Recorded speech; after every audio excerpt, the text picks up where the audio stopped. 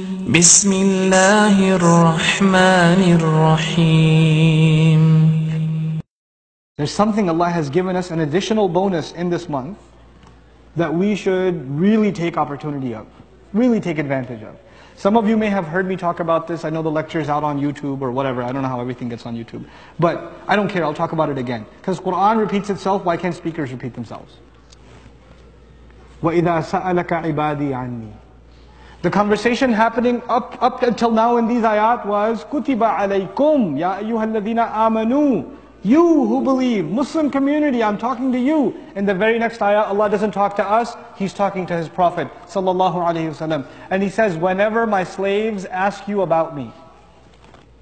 Whenever my slaves ask you about me. Do you know the difference between when and if? There's a father whose son goes to the army. Does he say, if my son comes back, I'll be so happy? What does he say? When my son comes back, it'll be amazing. He never says if, because if is hopeless. If seems to suggest in my mind, maybe he's dead, or he's not making it. But his hope is alive, so he says, in anticipation and love, in joy, he says, when. Allah didn't say, if my slave asks you about me. He said, when my slave will ask you about me, because Allah is waiting in anticipation for you to ask about Him. For me to ask about Him. He didn't say if, He said when. When are you going to ask about me? When are you going to want to learn more about me? And who should you ask? You should ask the right teacher. So who do they come and ask? The Sahaba, Ibadi? Who do they go ask? The Prophet ﷺ. Now here's the logical flow of the conversation. I want you to appreciate these subtleties in the Quran. If they ask you about me, then tell them I am near. That's the supposed ayah. Allah did not say, then tell them. فَقُلْ لَهُمْ لم يذكر هذا. إِذَا سَأَلَكَ عِبَادِي عَنِّي فَإِنِّي قَرِيبٌ. If my slaves ask you about me, you don't tell them I am near. You know what? I'm going to tell them myself. Then I am near. All you had to do to get close to Allah was ask about Him.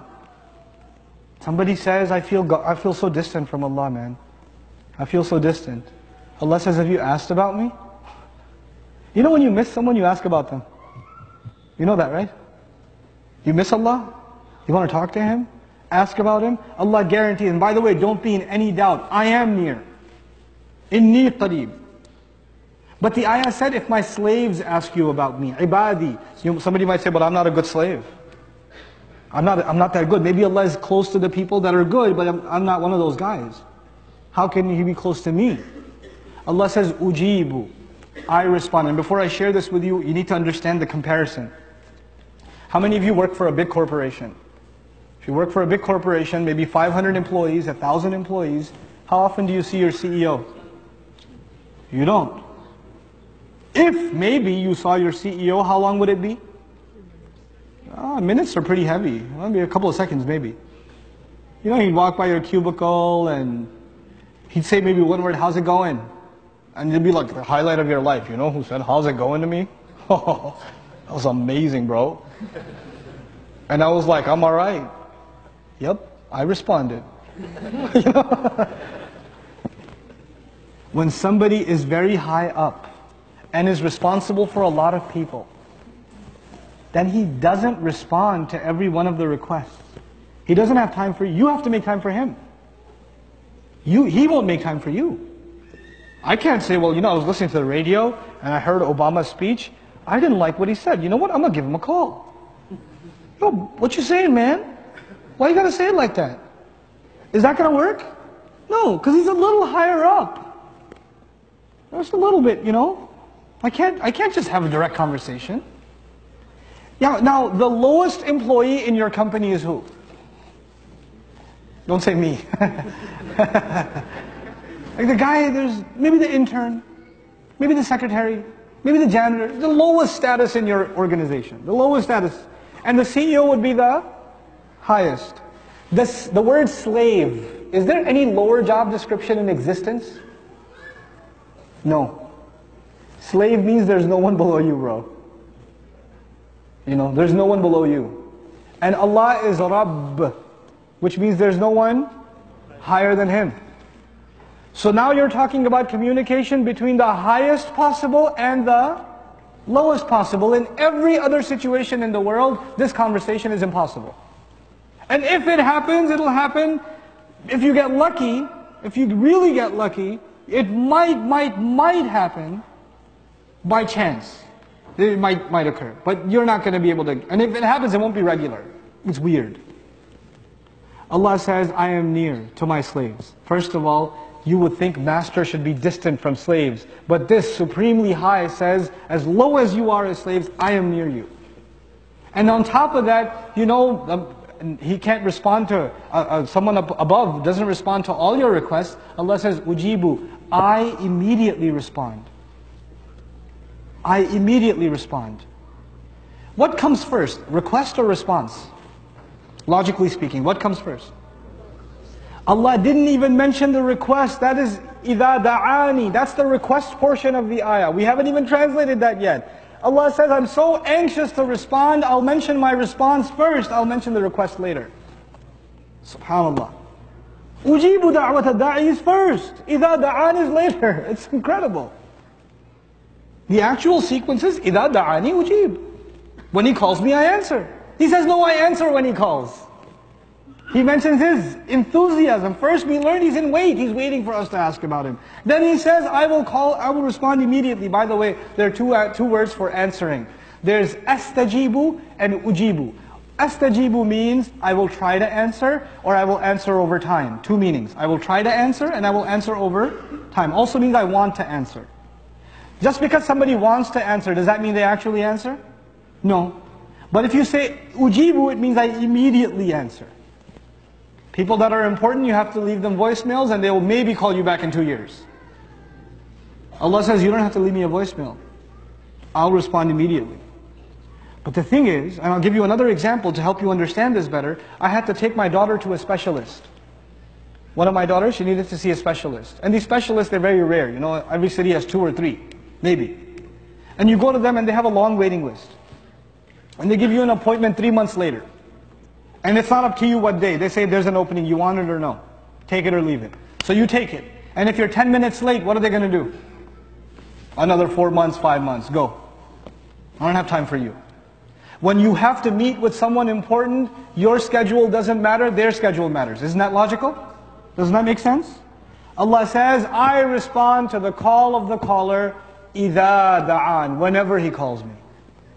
Call me whenever you want. Middle of the day, middle of the night, whenever it's convenient for you, I, the Most High, will make immediate time for you, the Most Low. Isn't that something? The power of dua. Allah is inviting you and me to make dua whenever. Whenever. إِذَا دَعَانِ.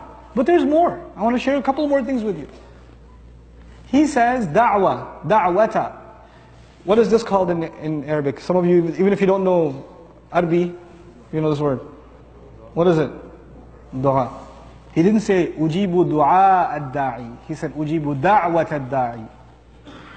Da'wah, with this ta marbuta at the end. I know I'm getting Arabic a little bit, but I'll simplify it in a sec. This ta marbuta actually is called masdar marra. What this means in the English language is something that happens at a single moment. Allah is saying, I'm not talking about me responding to someone who makes dua all the time, he prays to me all the time. Even if there's a guy who's never prayed to me and he decided one time to turn to me sincerely. One time he made dua to me. That guy, I'm talking about that guy, da'wata, a single call. And then he said, ad-da'i, I respond to the call of the caller. Let me tell you this. A caller could be anybody, isn't it? A caller could be anyone. Does a caller have to be a righteous person to be a caller? No. The Arabic word caller captures anybody. Allah didn't say you have to be this righteous, your beard has to be this long, you must have prayed this many prayers, you must have finished Hajj, you must have done this and this and this, and you must be purified of all these sins before you get to call me. He says, so long as you're a caller, and even if you call once, I'll respond. How many calls does he get? Can you imagine? Now when you get a lot of calls, is it easy for you and me, to forget who was I talking to? I have a horrible memory. I mean, I mix up my kids' names. I have a terrible memory. Brother comes up to me and says, brother, I met you last year at the convention. I was like, okay. I don't remember. I'm sorry. I start my conversation with an apology. I'm sorry, I don't remember. You know, you look familiar though, like kind of Muslim. You know, that's all I can say. I can't say much more. Allah did not say, and by the way, when somebody is anonymous, you call them a caller. When somebody is known and recognized, you call them the caller. Allah didn't say, أُجِيبُ دَعْوَةَ دَاعٍ. He said, أُجِيبُ دَعْوَةَ الدَّاعِ. I respond to the call of the caller. Meaning he's not just anyone to me. He is not an A, he is a the. He is particular to me. He's unique to me. He's an individual to me. So you and I have a direct, no shared access with Allah, in which He recognizes every one of our presences and every single one of our du'as, because du'a could have been all du'a, but da'wah is every single one of them, with the ta marbutatiyah. Da'wat ad-da'i, whenever you call. This is Allah's invitation. This is the passage about Ramadan, right? When is this invitation most open? Ramadan. You really want to get your act together with dua? When do you get that jump started, super jump started? Ramadan. He is near. He's opened that invitation.